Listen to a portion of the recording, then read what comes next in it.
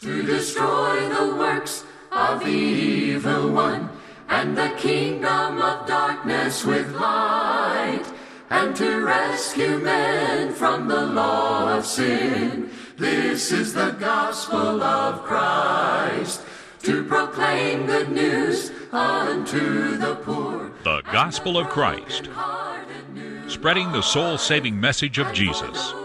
And now, Ben Bailey. This is the gospel of Christ. In Acts chapter 11, verse 26, the Bible says they were called Christians first in Antioch. Today we're thinking about the question, why am I a Christian? If you're a Christian, why are you a Christian?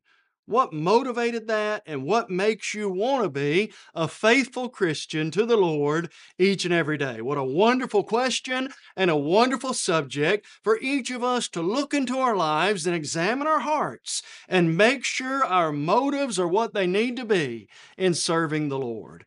As always, we're so glad that you joined us for our study of this wonderful subject. If you don't have your Bible out and ready, we want you to stop what you're doing and get your Bible, go get it, make sure you've got it out and open, as we're going to look to the Word of God to answer this wonderful question today.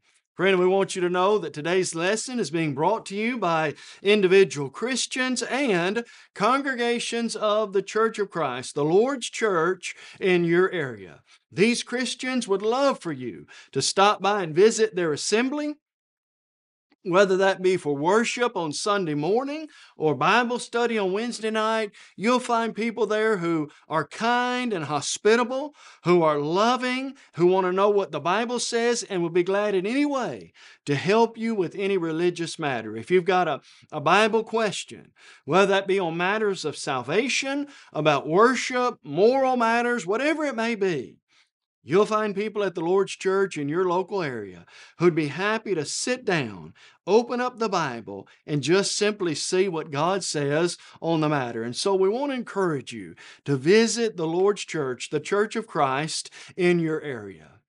Friend, we also want to help you in your desire to know God and His will here at the Gospel of Christ. We have a great tool. We have many tools that could help you in your Bible study. We have video lessons, audio lessons, video lessons of every book in the Old and New Testament, a wide variety of topical studies, audio lessons to go along with that, written material, transcripts, study questions, just good Bible study material that's all available to you free of charge. Just go to our website, thegospelofchrist.com. From there, you can access all our material, and that would be a very good tool to help you in your study of God's Word. In fact, if you'd like to have a copy of this series of lessons or any of our lessons, just log on to our website, fill out a free media request form. We'd be glad to send that to you as a digital download, or if you need it as a DVD or CD, we can make that available to you as well. And friend, we want to encourage you to check us out in the App Store and on Facebook as well. There is an app for the Gospel of Christ available for Android and iPhones. We want to encourage you to check that out. It's a great way to keep up with what we're doing and stay tuned with our work as well in that way. Let's consider the question. A heart-pondering, a sobering question today. Why am I a Christian? Why are you a Christian? You know, as you think about this question, there are definitely some incorrect answers. Some people may have been pressured into becoming a Christian by a family member or a loved one. Jesus said, "He who doesn't love father or mother more than me is not worthy of me." Doing it because somebody else pressured you or wanted you to, that's not really the motive that a person needs to have. Some may become a Christian because it was the popular thing to do, because everybody was doing it and it looked popular and wanted to go along with the crowd. Again, you've got to do that for your own reasons, because you understand the need for salvation in your life and you want to make a commitment to Jesus regardless of what anybody does or does not want to do. Some may have become a Christian because it just felt right. It was a good feeling and it just felt right, and I wanted to go with that feeling. Well, friend, feelings aren't always a safe guide, as we see in Acts 23, verse 1. And again, we need to make sure that our motive for doing it is the right reason. Some may have become a Christian because they thought it would make them wealthy. They thought it would gain clients or gain a bigger group of people that they could influence. Again, those are not good reasons why a person should become a Christian. Today, we want to offer some reasons from the Bible as to why I'm a Christian, why a person should be a Christian. If you are a Christian, reasons to stay motivated to be faithful to the Lord every day. And so, why am I a Christian? Number one, I'm a Christian because I'm convinced it's the right way. Christianity is the only way to the Father. John 14:6, Jesus said, I am the way, the truth, and the life. No man comes to the Father except by me. Based on the evidence in God's Word, the prophecies that we find, the scientific information found in the Bible, the geographical information, the historical information that all lines up, the evidence that affirms the Bible is true, I'm convinced Christianity is the right way to get to the Father. In fact, I'm convinced there's no other way outside of Jesus Christ. It's exclusively the right way. Acts 4, verse 12, Jesus said, or Peter said, nor is there salvation in any other, for there's no other name under heaven given among men by which we must be saved. The only way a person can get to God and be saved is through Jesus Christ. In fact, did you know there are really only two ways? Matthew 7, 13 and 14. There is a wide gate, and on that wide gate there is a broad way that leads to eternal destruction. Then there's the right way. Narrow gate, restricted, difficult way that leads to eternal life. And few there are who find that. Matthew 7, verse 13 and 14. And so it's the only right way to God. It's right. Christianity is right in its origin. Its origin goes all the way back to the Garden of Eden. The seed of woman would crush the head of Satan. Jesus crushed Satan, his head, when he died on the cross. And according to Romans 16:20, Paul said, my God shall crush Satan under your feet shortly. He has the right origin in that the whole Bible, what's the message? If we could sum up the one word, what the Bible is all about, what would it be? Christ. Jesus is what the whole Bible is all about. It's right. Christianity is right in its destiny. The Christian's destiny is to live with God. I go to prepare a place for you, Jesus said, and if I go to prepare a place for you, I will come again, receive you to myself, that where I am, there you may be. Also, the child of God has the destiny, one day of living with God in heaven for all eternity. But you know, Christianity also has the right purpose, a selfless purpose. The Bible teaches us that our purpose is to honor God and to live for Him. Isaiah 43:7, God said, everyone who's called by my name, whom I've created for my glory, I have formed him. Yes, I've made him. Solomon said in the long ago as he sought for meaning and purpose. Let's hear the conclusion of the whole matter. Fear God, keep His commandments. This is the whole duty of man. As a Christian, it's right because I have a purpose worth living for, a selfless purpose to serve God and to help save others with the gospel. Secondly, as we think about the wonderful question, why am I a Christian? I'm a Christian not only because it's the right way, the exclusive right way. I'm a Christian because of God's amazing love for me. Friend, I will promise you, no one has ever loved you like God's loved you. When the Bible says God is love, I don't know that we fully understand how much God loves each one of us. So much so that He gave His Son, His only begotten Son, to die on the cross for you and for me. And He says, Cast all your cares upon Him. He cares for you. Now, friend, as you think about God's amazing love for each one of us, listen to the words of Jeremiah chapter 31. I want you to hear this beautiful statement about God's love in verse number 3. The Lord has appeared of old to me, saying, yes, I have loved you with an everlasting love. Therefore, with loving kindness, I have drawn you. God's loved you from eternity, is the idea. Now, you say, okay, that's all good and well, and I hear about it. People talk about the love of God, but how can I really know God loves me? Let me give you 3 evidences of that. The love of God is evidenced in the sacrifice of His Son, Jesus Christ. God so loved the world, He gave His only begotten Son. What do you mean, gave His only begotten Son? He Himself bore our sins in His own body on the tree, that we, having died to sin, might live for righteousness, by whose stripes you were healed. While we were still without strength, in due time, Christ died for the ungodly. For scarcely for a righteous man one die, yet perhaps for a good man someone might dare to die. But God demonstrates His own love toward us, and that while we were still sinners, Christ died for us. God's love is not only evidenced by the sacrifice of Jesus, it's evidenced in the forgiveness of sin. Psalm 103 verse 10, the Lord has not dealt with us according to our sins, nor punished us according to our iniquities. If I didn't get what I deserved for sin, what did I get? Micah 7, 18 and 19. God cast all their sins into the depths of the sea.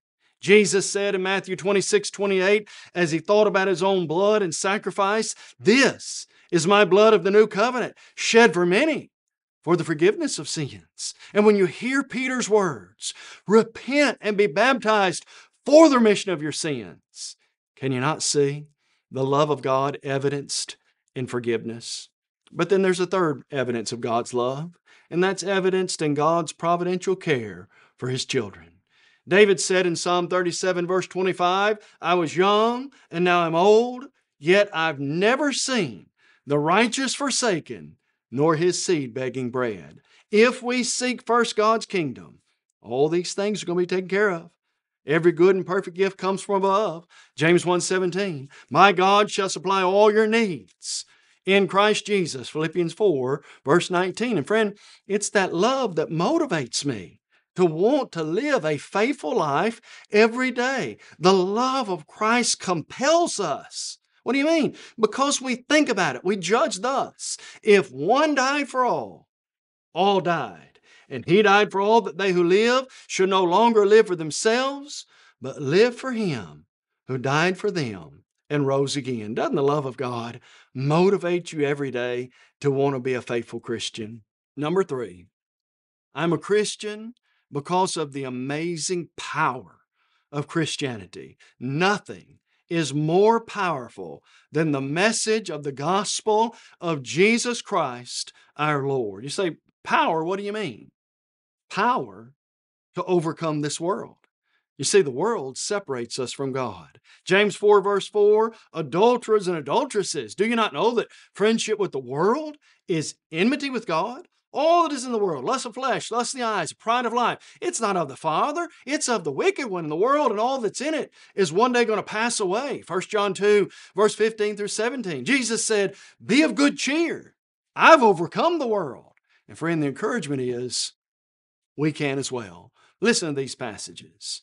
1 John 5 verse 4, he that is in you is greater than he who is in the world. This is the victory we have, even our faith. The world, with all its problems, all its sin, its temporary nature, Christians have the power to overcome that and to live with God for all eternity.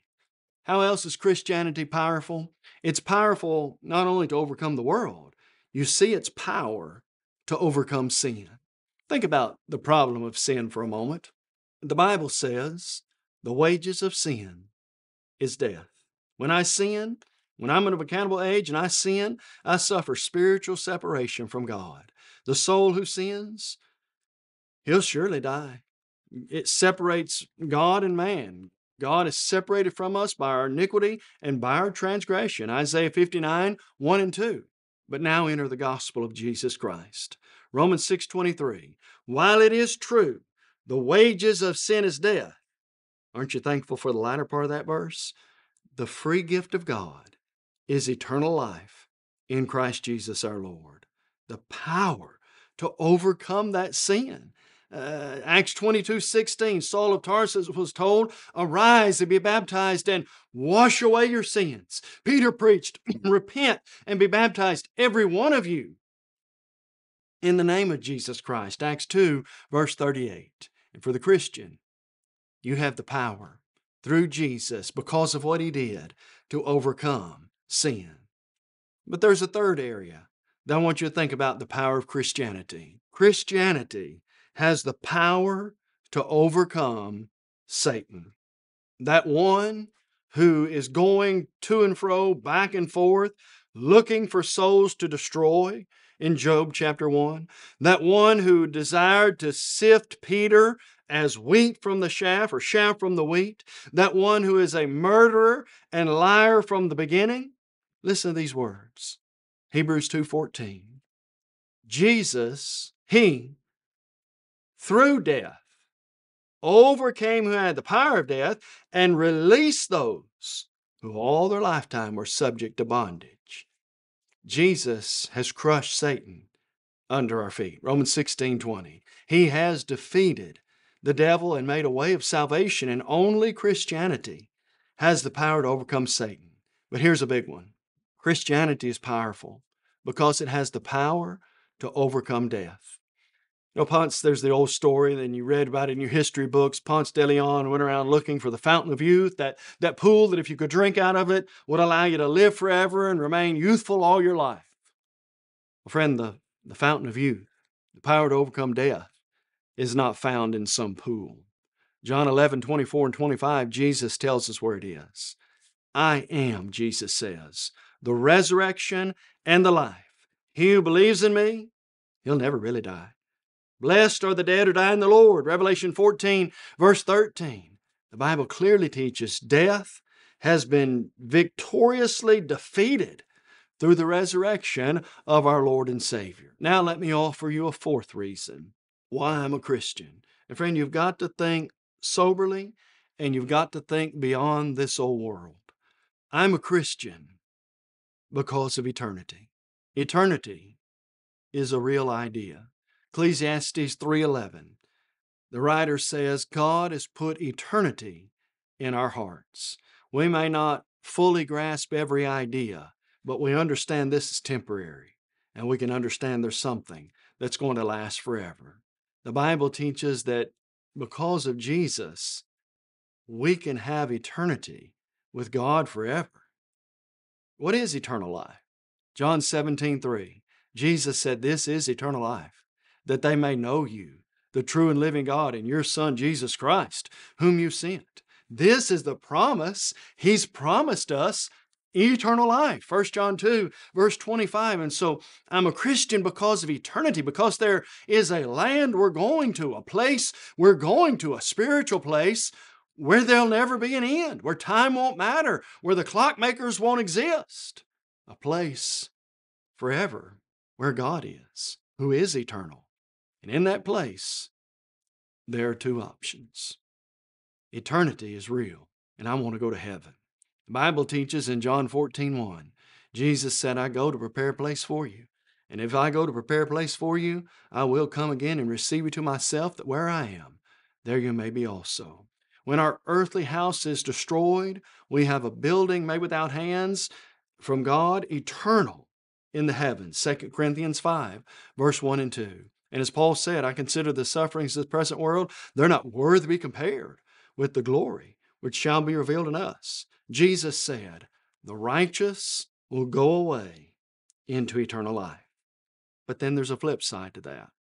I'm a Christian because of eternity, and I want to go to heaven, and I don't want to go to hell. Nobody spoke more about hell than our Lord and Savior, Jesus Christ. In Mark 9:44, Jesus said, hell is a place where the worm does not die, and the fire is not quenched. Friend, please understand, Hell is a real place. Just like when Jesus said in Matthew 25:46, the righteous go away into eternal life, Jesus also said the unrighteous will go away into eternal death. Place of torment, weeping and gnashing of teeth, a place where God doesn't exist and the environment is not one that you would want to live in. So am I a Christian? I'm a Christian because I fell in love with the Bible. I fell in love with the author of it, God Himself. God gave us this beautiful book, the Bible, so that we could know Him and know His will. Without a revelation from God, we can know there is a God. We can know a little bit about His nature and who He is. But without the Bible, there's no way really to know God. I can know God exists, but I can't know who He is. I can't know what He's like, and I surely can't know what to do to please Him. God gave us the Bible so that we could know that. It is the inspired word of Almighty God. 2 Timothy 3, verse 16. The Word of God is pure and perfect. Psalm 19, verses 6 through 8. The Word of God is what gives us spiritual sustenance. Matthew 4, verse 4. Man shall not live by bread alone, but by every word that proceeds from the mouth of God. And the Bible, my friend, contains the message of salvation. I'm not ashamed of the gospel of Christ, for it is the power of God unto salvation to all who believe, to the Jew first, and also to the Greek. One of the things I love about the Bible is the ending of it. The ending's a beautiful picture. God one day comes back to claim His own. There is a separation of right and wrong. Jesus glorifies and vindicates those who have lived right, and God takes His people to that beautiful place called heaven, where we live with Him for eternity, and all the problems and challenges and difficulties of this world just don't exist there anymore. And friend, I'm a Christian because of the immense joy it brings to my life. There's a lot of sadness and there's a lot of problems. There's a lot of depression and there's just honestly a lot of very unhappy people in this world. Our happiness and our hope and joy and peace is found in being a Christian. Paul would say, rejoice in the Lord always. And again, I say rejoice. If you're looking for joy in temporary, shallow, mundane, lust-filled, passion-driven things of this world, friend, there's a news alert you need to hear. That's not going to satisfy. Put your happiness in God, not just in the here and now, but in God, and there's a joy that transcends this old world. The Bible says in Acts 16:25 of Paul and Silas that they were praying and singing hymns to God in prison, and the prisoners were listening to them. The psalmist said, happy is the man who walks not in the counsel of the ungodly, nor stands in the seat of the scornful, nor sits in the path of the wicked, but happy is the man whose delight is in the law of the Lord. The joy Christianity brings to our life is beyond measure. But then let's highlight the last reason, probably one of the most meaningful. I'm a Christian because of Christ. I'm a Christian because of His life. Perfect, selfless, he didn't think about himself, went about doing good. He went about doing good, healing the sick. He's done all things well, lived a perfect life. Hebrews 4:15, the most benevolent, fed the sick, helped the poor, did good those who were in need, taught us to pray for our enemies, to treat people with kindness, to do unto others as you would have them do unto you. His life is such a perfect picture of what life ought to be, without focus on self and sin. His teaching. They said of Jesus, no man ever spoke like this man. That was his enemies who came to take him in John 12. And they said, no man ever spoke like this man to teach. And so when you think about some of the teaching of Jesus that stands out as so amazing, do unto others as you would have them do unto you. The teaching of Jesus to deny self, to be a servant. When Jesus said, if you want to be first, be last. You want to be last? That's just his teaching. Go the second mile. There's so many we could mention. His teaching is so amazing, encouraging. And then I'm a Christian because of his death. We talk about Christ. Look at the death that he died. Selfless, sacrificial. He knew it was coming the whole time. Willingly went to Jerusalem anyway. He allowed evil men to bind his hands. He was mocked. He was laughed at. He was spit upon. He was beaten. Stripes brought over his back again and again. He was innocent in all of that. Crown of thorns placed on his head, beat on the head with a rod, hands and feet nailed to a cross. That cross placed on the hill of Golgotha. He hung there in agony, putting pressure on his hands and feet every time he inhaled and exhaled. And ultimately, he cried out, "It is finished." Why did he do that? Because that's how much God wants you and me to be saved. And then I'm a Christian because of Christ's promises. He promises me and you eternal life. Come unto me, all ye who labor and are heavy laden. I'll give you rest. My yoke is easy, my burden is light. You'll find rest for your souls. Friend, that promise can be yours. We ask you today, why are you a Christian?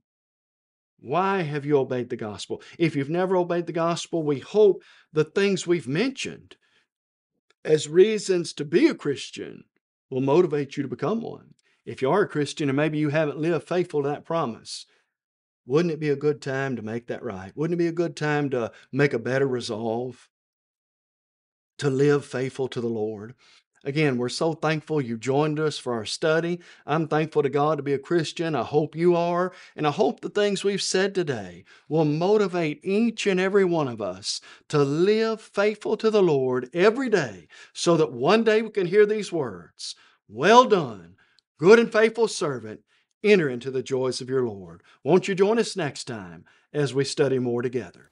Today's closed captions are brought to you by Christian Family Bookstore in Chattanooga, Tennessee. We encourage you to visit thechristianfamilybookstore.com for all your Christian book needs.